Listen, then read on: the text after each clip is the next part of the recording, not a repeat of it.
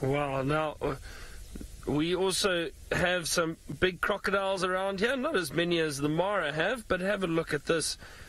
Beautiful big crocodile sunning itself on the bank. Scott, I'm so sorry about that link about a mystery teacup. I didn't hear Megan properly. It's the mystery cheetah you were speaking about. Don't know where I got teacup from, but anyway. Scott must have thought I've lost the plot completely. Look at those teeth now. This is a big crocodile.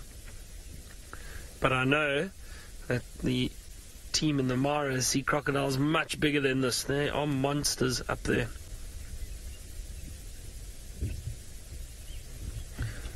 I said, I wonder, can we get those, the top right hand side of the tree? It's a bit difficult now with the lights, but let's see if we can get those up there. Those are lesser striped swallows. And it's difficult to make them out, but I can guarantee they are because I heard them calling. That little one, though, isn't. Those two that flew away were lesser striped swallows. That is something else. Can I tell you, it's just a silhouette. I can't make out any color or anything on that bird. So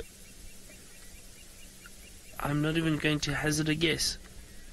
Don't know, unless it's a... you know what, I can't see anything. I've got a silhouette. But those lesser striped swallows I could see earlier. And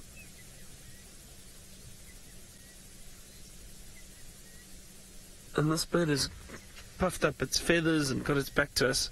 Sorry everyone, I can't make out what that is. I'm not going to even try hazard a guess.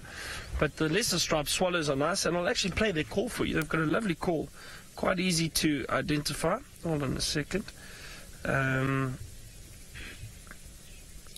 While we have a look at that beautiful crocodile who's still... And the hippo. Look, actually, sorry, Seb, there's a lot of hippo activity. A lot of hippo. Look at that. Let me play this lesser striped swallow call for you.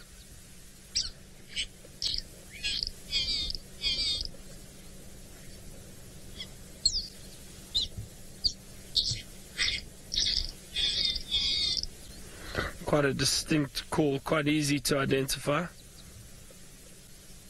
So that was...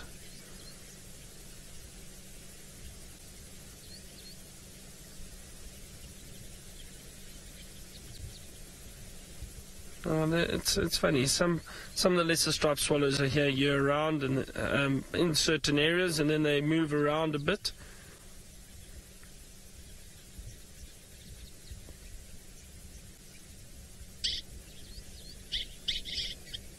But that call of the lesser striped swallow is quite distinct.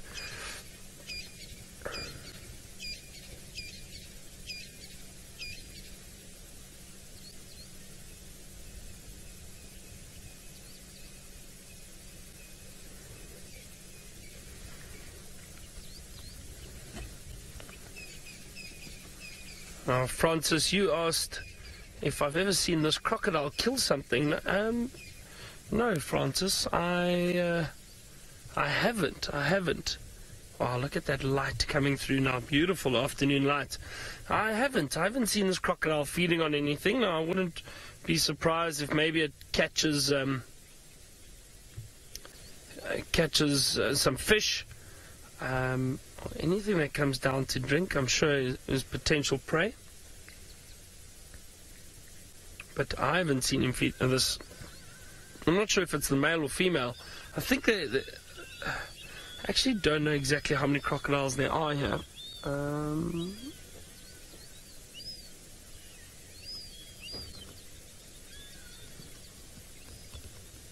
But I'm not sure if this is a male or female. Apparently, there is a pair there is a pair that they do see here. Because I was chatting to one of the managers here the other day, and he said he's seen them mating. So it's a male and female. Oh, this fish eagle's about to fly over us. There it goes. Well done, Seb. Oh, amazing. That was wonderful. Well done, Seb. That was so quick.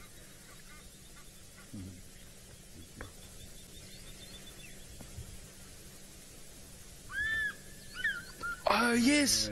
Look at that. You see, throw the head back as it called. it really throws that head right back. Amazing. Oh, that was perfect timing. Oh, there it goes. Catch something for us. Come on. No. Not interested. Oh, you never know. Wouldn't it be amazing to watch a fish eagle catch something?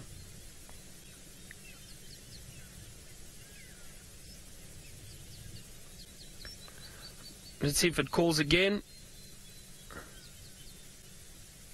That's beautiful light and great stuff. Seb, well done following that fish eagle. That's amazing.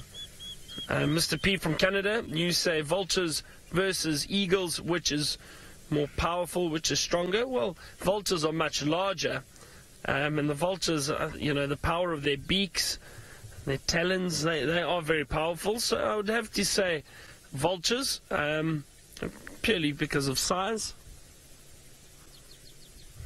But I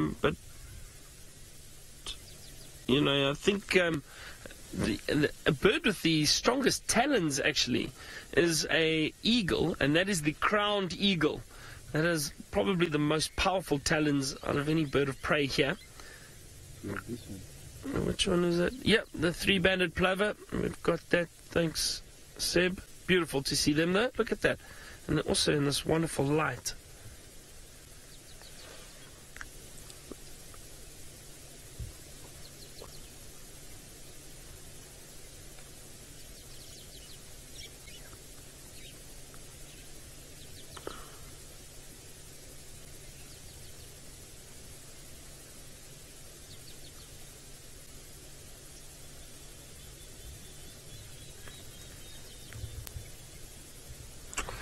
Now, a bird we haven't seen here for quite some time, but does occur in this area. Scott has found it in the Mara, and this one definitely won't fly away.